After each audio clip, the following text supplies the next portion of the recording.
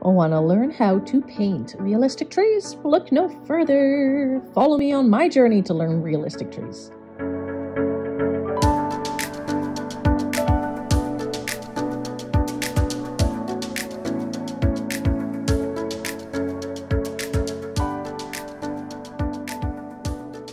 Hello everyone and welcome to my channel. It's good to have you back. If you are a subscriber and returning viewer, and if you're new, welcome, welcome, welcome. It's always great to expand the family.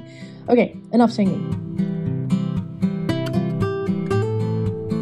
So today I want to show you how to paint realistic trees and by following other people's techniques, and I'll show you which person I've been following for this particular painting. And yeah, just stay tuned. I'm going to be going through a bunch of stuff with you, and yeah, you may want to sit back, relax, grab a cup of coffee or tea, and come along the journey. As usual, the colors will be found in the description, so if you're wondering what colors I'm using, they will definitely be found there. If you want me to actually put them on the screen as I mix things, let me know, and I can incorporate that into my videos in the future. Okay, so my first thing here is to kind of do the block in, although I didn't do this block in the way that the person did that I'm kind of following. I just wanted to use this brush. I was itching to use it, so here we go. I just decided to pick it up and use this to kind of block in my color.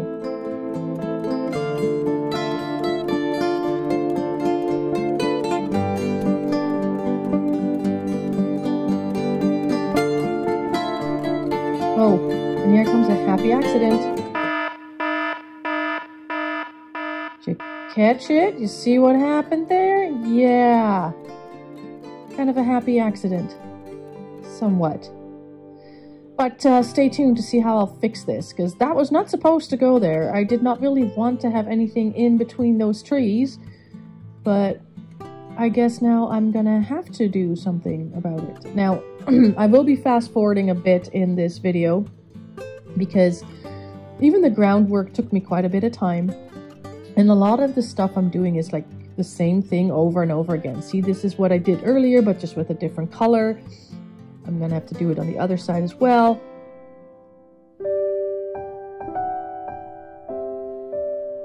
And yeah, I kind of covered that up with you know, a little bit of a background, and then here I'm going in with some lighter colors because I did want to create a bit of a fall type feeling.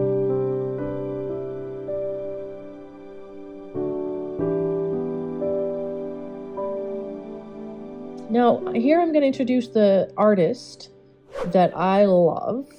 His name is Michael James Smith. You can find him on YouTube. British artist. And this is what he does in his paintings after he blocks in the color. He goes in with a darker color and just kind of stippling all over the place.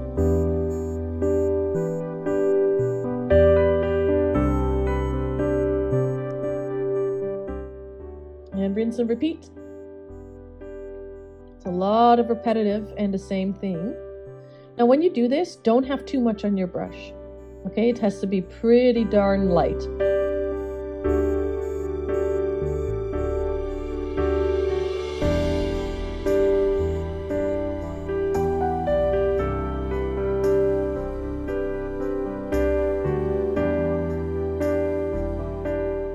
I'm also going in with a different kind of color on that middle type brush tree, whatever that's going to be. At this point, I'm not sure yet, but it creates a nice little texture.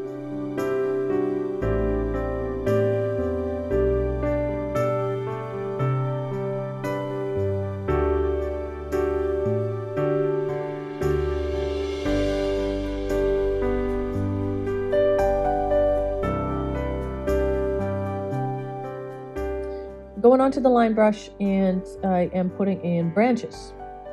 It's kind of funny because I have a video way back when where I said don't add branches after you put in like the green stuff, but I'm following actually, you know, this other artist, like I mentioned earlier, Michael James Smith, and he kind of does this as well in his paintings. So I'm just kind of trying something new and just going with it. But I was a wee bit nervous doing this because I haven't had great success doing it. But I'm just gonna, you know, go into new territory, learn new things, and try to find my groove.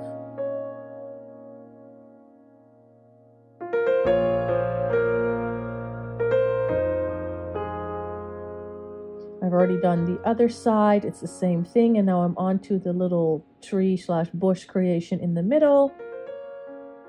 And I'm just adding in, you know, like a kind of a brown, darkish brown type color. Putting some random branches in, making it more look like a tree slash bush, whatever you want it to be, baby tree, I don't know.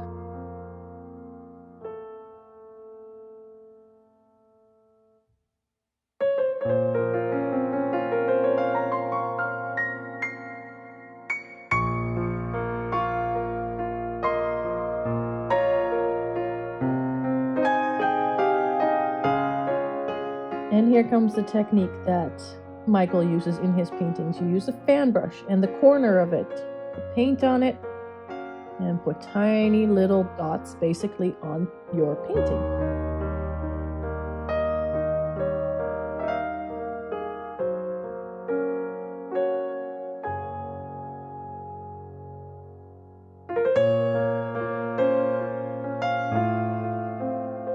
So I go over the entire tree with the same technique, and I will be changing the angle of the brush here and there, and you'll see me do it. Even though I'm fast forwarding through it, you will see me change the angle of the brush so you don't have like the same type strokes over and over again. This creates a lot more diversity.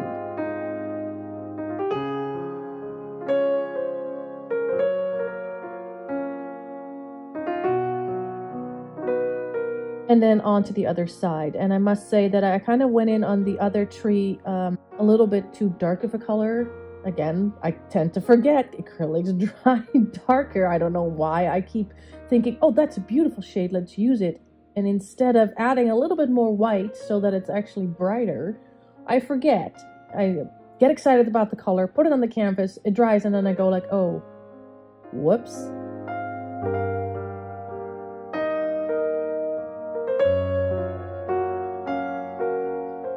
I switched brushes for this part because I thought, well, you know what, let me try with a different brush. If it's just the corner work of the brush, I could probably use a flat brush. And I thought, well, let's just see what kind of effect that gives. So that's why I switched over to this brush. And because I wanted this middle tree to be a lot more fall-like, we're going in with orange. Well, or a blend of different colors, really. This is not just the plain pumpkin orange that I use. Like I said, colors are down in the description. So, and you know what? And when it comes to colors and mixing and blending, just do your thing. Blend away until you've got what you need for your painting. And even if you make a mistake, whatever, that's how you learn. That's how I learn.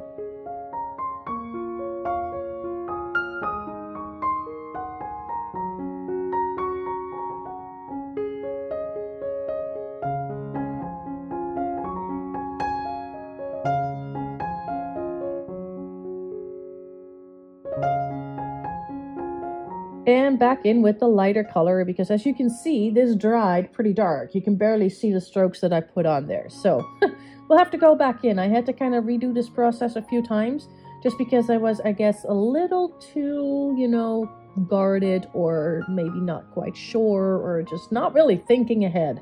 Whatever it was, I had to get back in with a lighter color.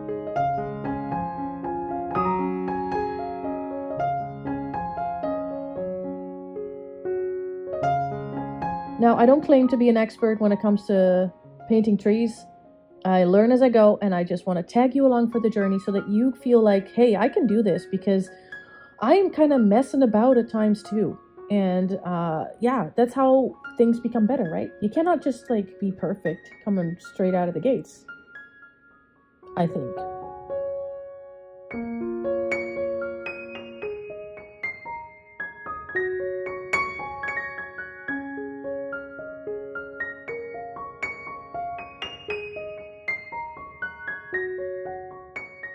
So I changed over to my liner brush to get in the finer details. Also, just to get a slightly different texture in the leaves, so it is not all looking exactly the same.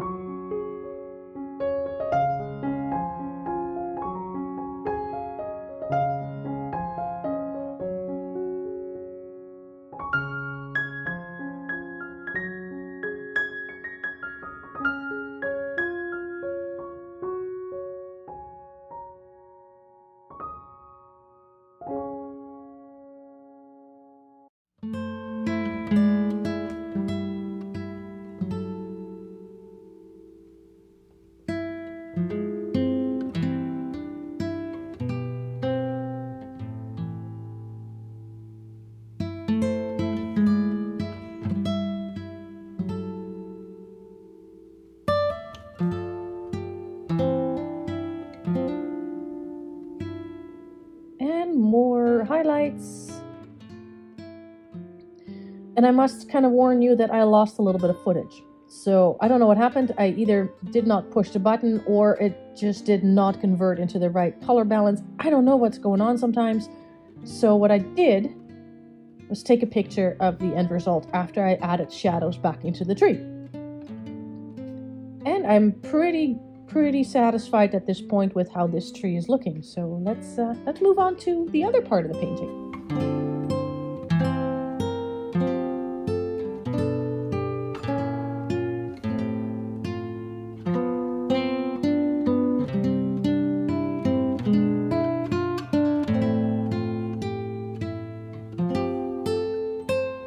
So fast forward a little bit because it's the exact same technique. I'm just using slightly different colors because I wanted this tree to look a little bit more fall-like and just have different colors on the canvas rather than all the same looking green trees.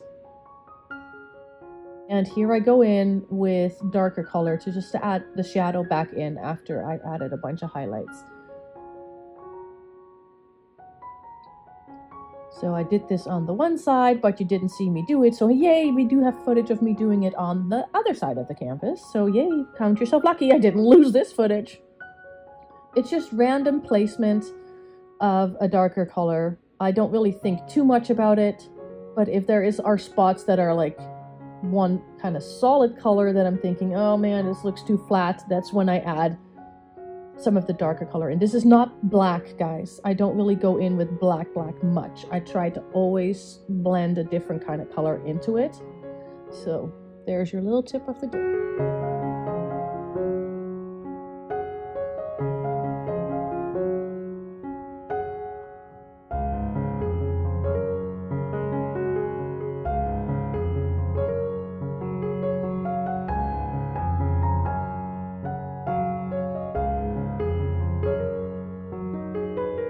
And then time for a pop of color. Oh my gosh, this was so exciting. And I used a fan brush, but this is a bigger fan brush, and I used a slightly different technique. So I did use just the corner for the top part or the canopy of the tree. And then I started to use like more of like maybe a quarter of the brush to get like some bigger strokes in, to fill this in a little bit faster. And yeah, for fast forwarding as well, because it's basically the same thing over and over again. Man, become friends with your fan brush, okay? It's my best friend, obviously. And then going in with a bit of a lighter color, adding a bit of highlight. Basically the same thing that I just did, but with a slightly different color. And oh my gosh, I was getting so excited because these colors really started to pop.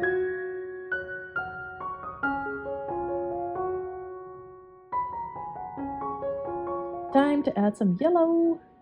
And I need to get another yellow in my collection of good paints here because this yellow is nice, but it's a bit cool and I want a warmer yellow.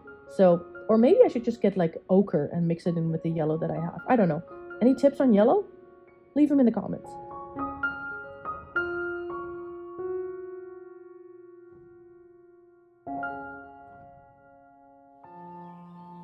And with the same technique, I go back in and add some shadows because then all of a sudden the other colors really pop. Shadow will bring, you know, that color will go to the back a little bit, the brighter color will come to the front, and it looks more and more like a tree.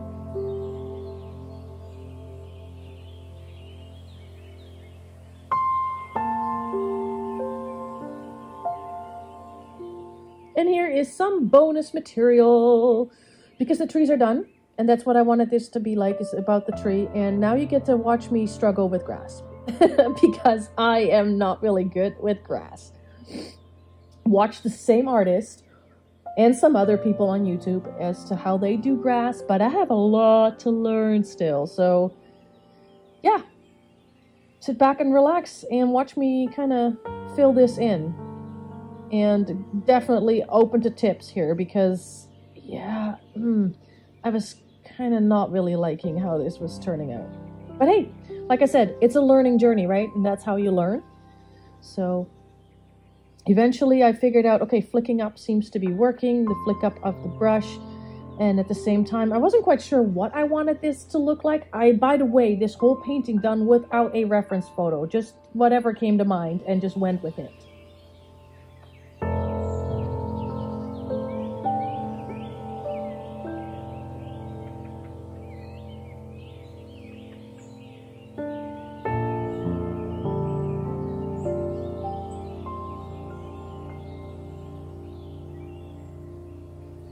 So the next painting, you will see me work on the water and the reflection, because what it is right now, it's pretty atrocious. I don't like it at all. So we'll work on that in the next painting. Stay tuned for that one.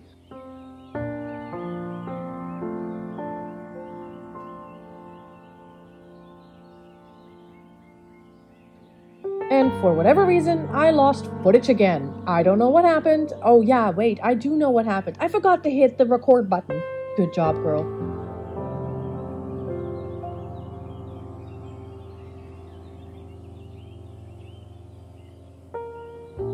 Anyway, if this is what you would like to see in the future, let me know. If you have other suggestions, let me know. In the meantime, I wish you a wonderful day. Stay happy, keep your peace. We'll see you in the next one. Bye-bye.